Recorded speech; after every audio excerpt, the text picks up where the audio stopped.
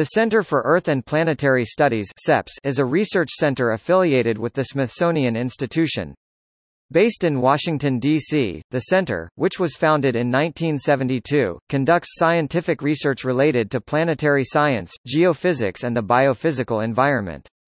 As a regional planetary image facility, the center hosts NASA data including images and maps of the planets and their satellites. It also houses images taken by the Space Shuttle. These data collections are accessible to outside researchers.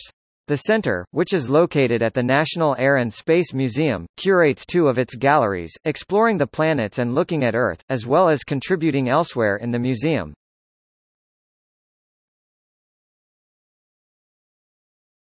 Topic: Research.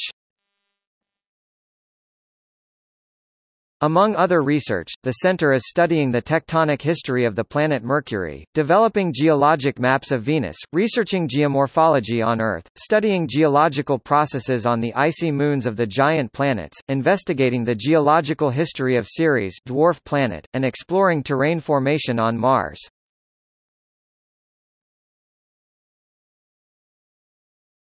Topic: External links. Official site. Exploring the planets. Looking at Earth.